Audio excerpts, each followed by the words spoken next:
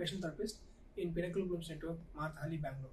Today I am going to tell a condition called Amyotropic lateral sclerosis, a nervous system disease that weakens muscles and impacts physical function.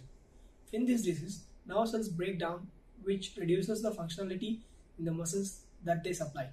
The cause is unknown, and for fewer than 100,000 cases per year in India, there are some symptoms which you can find is majorly focused on muscle weakness and muscle cramping, problem with the coordination, stiffness of muscles, loss of muscles and muscle spasms, fatigue, difficulty in speaking and difficulty in swallowing, drooling was there, and mild cognitive impairment also will be there, severe constipation as well as severe unintentional weight loss and shortness of breath will be there.